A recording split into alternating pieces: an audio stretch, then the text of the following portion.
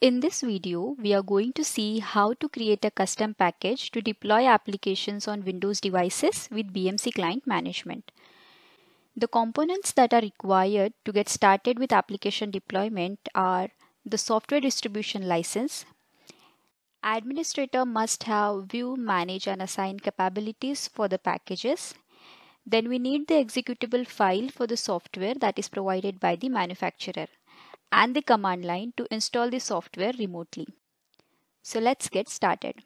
From the wizard menu, select Package Creation. It displays the Package Creation wizard. In the Package Factory window, add a device as Package Factory. This device must have the executable file present on it. In this example, it's a master server, so I will select it, select the package type as Custom Package and click Next. On the next window, name the package. Leave the other parameters as default and Next. On the Installation Options window, define the destination path. This is a path on the target device where the executable file will be copied. Here we need to give the command that will execute the file from this given path. If we want this to be a silent installation, give the options accordingly.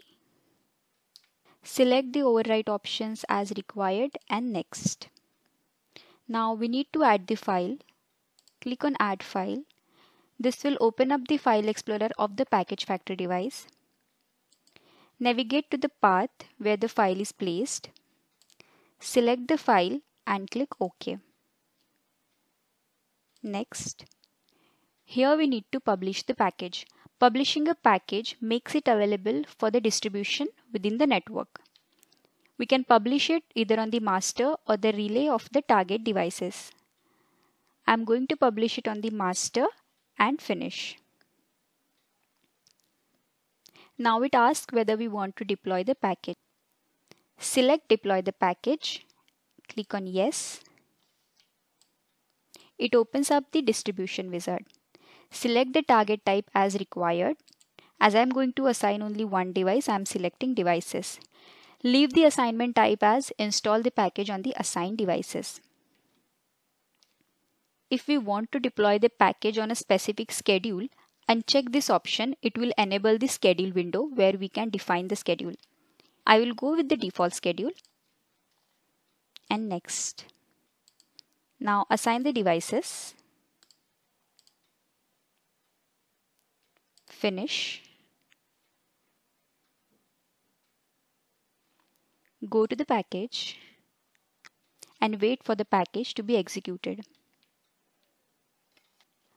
As soon as the status is executed, the application would be installed on the device. Let's verify it. As we can see, the Notepad++ has been installed successfully on the target device. Thank you.